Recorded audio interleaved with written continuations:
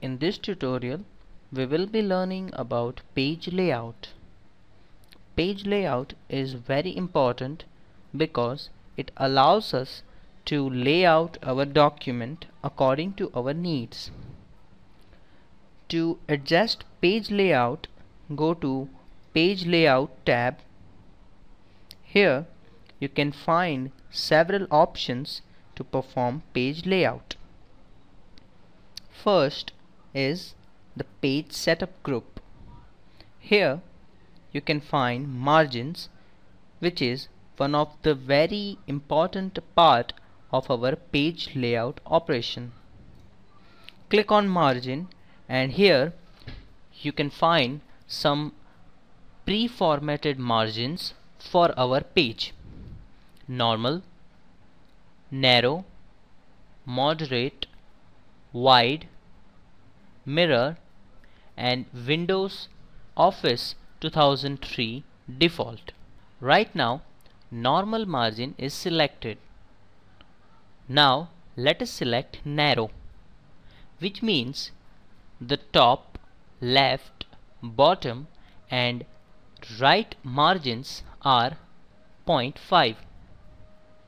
Let's click on this to apply these margins. As you can see, the size of margins at top, bottom, right, left has been changed. We can also customize these margin by clicking on margin and go to custom margin. Here we can decide all the margins by ourselves: top, bottom, left and right. We can also set up paper. Is it a letter, ledger, legal, statement, executive, A3, A4 and etc., which you can scroll and explore from here. This is how we can set up our page.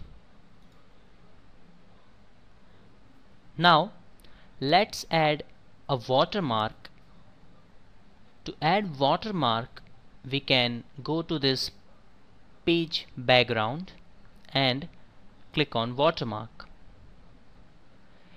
As you can see, there are several templates given by Microsoft Word: confidential, do not copy and some other. We can also customize our watermark. For example, let's add a text watermark. Select text watermark and let's give a simple text input. This is my page and select OK. As you can see, our custom watermark, this is my page, has been added.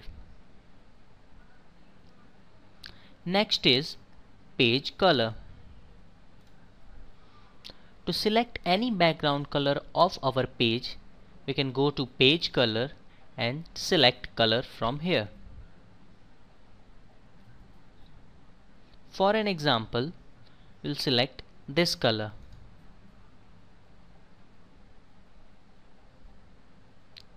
Next is page borders. By clicking on page borders, this dialog box will open. From here we can select borders and shading for our page. If we go to the borders, there are some borders given here. We can select any from them, like box, and we can also select the color of our page border. For example, we will select this color and we can select the width of the border as well, and of course the style of the border. It will give a little preview here that how our page will look like after applying these settings. Now select this and click on OK, And as you can see, the border is being inserted.